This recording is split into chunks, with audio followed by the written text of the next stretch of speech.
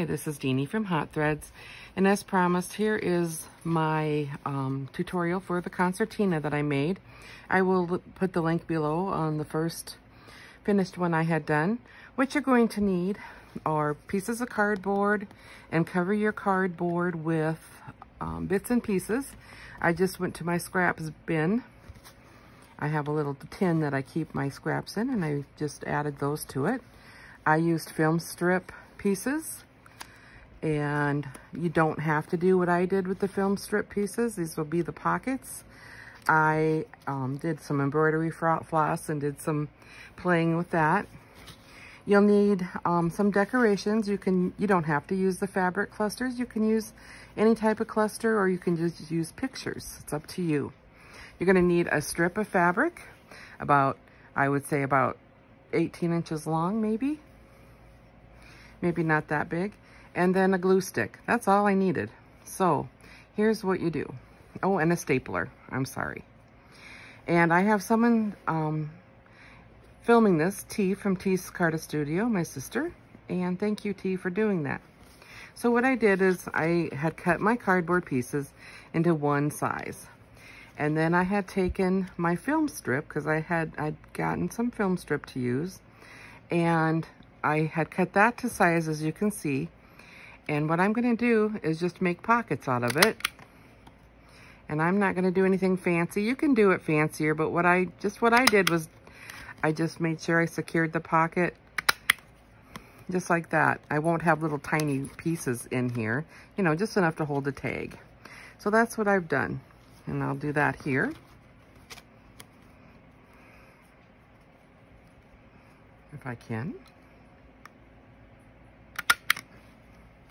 And the stapler is as old as dirt. It's from around when I was a kid too. And sometimes it'll jam. So, and then I'll put the last one on here. I have to say, this is a fun project. It's a quick project.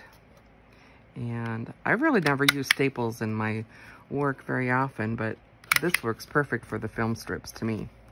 So I've got those three put together. So what I'm going to do is on the back, where the staples are, because you know you can really injure yourself or the person you're gifting this to with the staples. I make sure I have enough room here. Is my camera person doing okay? Mm-hmm. I make sure I have enough room there, and then I will put a piece there, snip that off, and I don't know if I'll have enough, and then I'll put another piece on top. So we're gonna pause now. I'll get this put together and show you. Okay, plan B. We found another piece of fabric that's pretty cool. That will be long enough. You want to make sure it just goes end to end, because this is what's gonna hold your concertina together. So here's what I'm going to do. I'm going to cut this, and I'm going to glue it on with, all you need, seriously, I've made plenty of these, is glue stick. Nothing fancy. You don't need the fancy glues, and it will hold. And I bet school glue would work also. Anyway, I'm going to pause now, and we'll be back. Okay, we're back, and I had glued these down with glue stick, and make sure you burnish it. I may have to add just a little bit more here because of the way it landed, but you'll get the feel to it. Make sure they're even. And make sure you cover, if you use staples, with the fabric so you don't end up injuring yourself or the person who receives this. And if you got a fancy glue you think will work better, you can use that too. I just use what I have, and I believe in that practice. Now what I'm going to do is I'm going to take my, no scrap left behind clusters, because that's how I am. And I'm going to put these on the back. And I don't mind that I'm covering up what I have back here, because you know what? That's part of mixed media, isn't it? So I'm going to add my fabric clusters to the back of this. And then I am going to, with this, cut little squares, or maybe rectangle like this.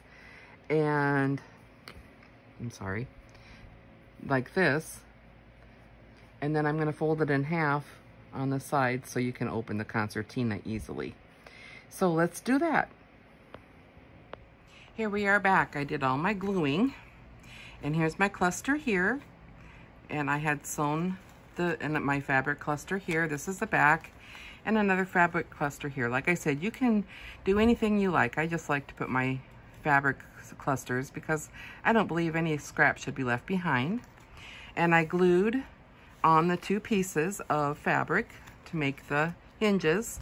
Make sure you have enough gap in there to close it. And if you're going to put stuff in your pockets on the other side, make sure there's enough there. And I can't tell you how to do yours. I mean, there's no right or wrong. You might find an easier way or a better way. And then on the back side, I just showed you that I had put in the little flaps here to the, I'm trying to think, little handle type things, flaps that I made with the extra fabric. And then I had put in my sister's T's Carta Studio, and she made these really fun envelopes for me, and I thought those would be fun to put in there just to show you that you can put some fun things inside. So what you do is it'll fold in and it'll fold in, and there you go. I'll open it up for you again, and here's the back.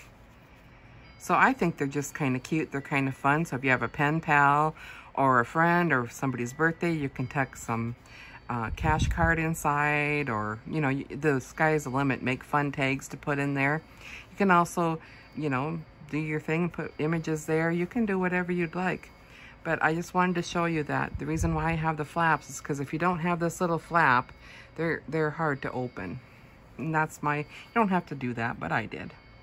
So there's the Concertina. I hope you enjoyed it. I'm going to have a close-up of that. And thank you, T, for doing the filming. Have a